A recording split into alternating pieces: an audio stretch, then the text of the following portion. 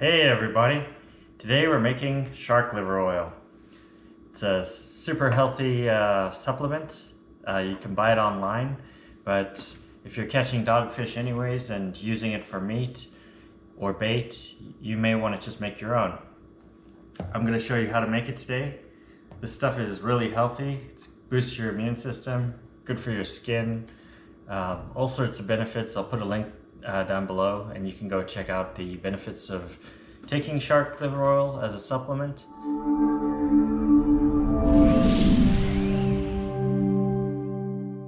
So here's the dogfish that I'm going to be harvesting the livers from. If you slice across right behind the eyes, you'll hit their brains and kill them pretty quickly. So to spare you the gory details, I'm just going to show you what I harvested out them. You just cut open the belly and you get these. So as you can see, you get quite a bit of liver for 3 sharks. Okay, so I got my shark livers. I'm going to blend them up now. This is the first step in the process. Once you've harvested them, you just want to break it up, boil it, and then we'll separate the oil from the water.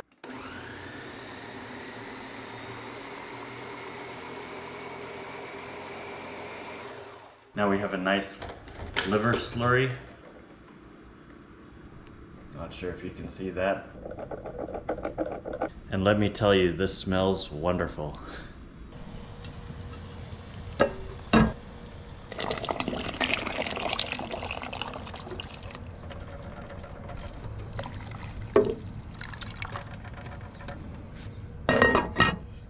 Okay, so we're just gonna let that boil for an hour or two covered, and I'll get back to you when it's done boiling. All right, here it is, an hour later.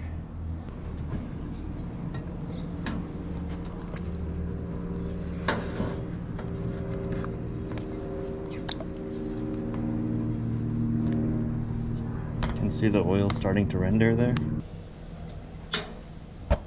All right, there we go. There's a nice layer of oil on top. I'm going to show you the easy way to get the oil separated from the liquid there. Okay, so first thing we got to do is strain all the chunks out of the oil water mixture. And then I'm going to put the strained mixture in a bag. Damn it.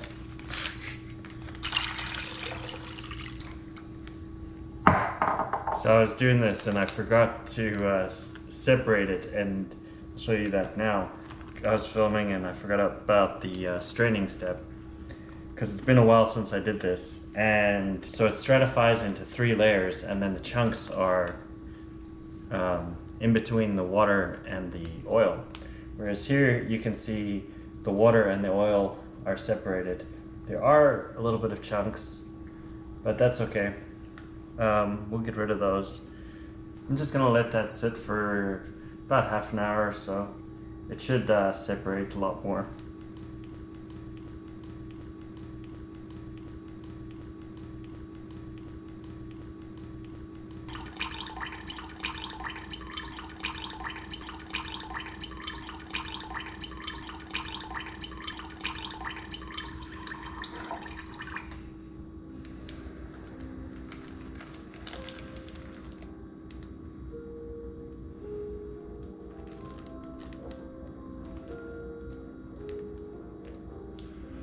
Okay, so after that, this is what you're left with. Try to get a close-up there. You can see it's a little murky. Unfortunately, I don't have any coffee filters. I'd pour this through there if I had it, but that's okay. It's just gonna be a little more flavorful. So the dose for this stuff is 1/4 teaspoon per day. In the description, I put a link to a site with all the benefits and stuff. And they say a tablespoon is too much a day, and that'll give you high cholesterol and blood pressure. I've taken that much before for like a month, and I didn't notice that, but I don't think you notice high blood pressure. But the proper amount that you're supposed to take is 1/4 teaspoon. I'll take that much right now.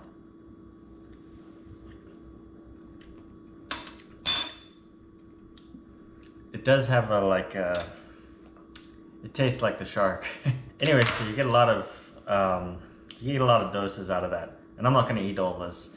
This wasn't actually all the yield. I actually took out, I want to say 1/4 cup, and I used that for bait. Caught the shark.